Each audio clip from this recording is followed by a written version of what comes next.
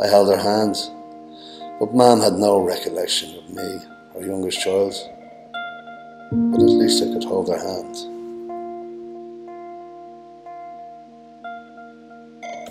First day of school, your marriage, the birth of your child, memories we'd be terrified to lose.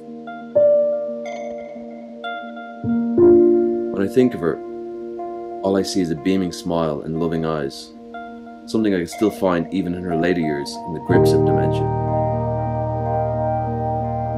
All the things I do each day that I am fully aware of who I am and what I want. And there he is, like so many others who no longer have that. They have to fight themselves to retain their identity. They have to fight before it's stolen away.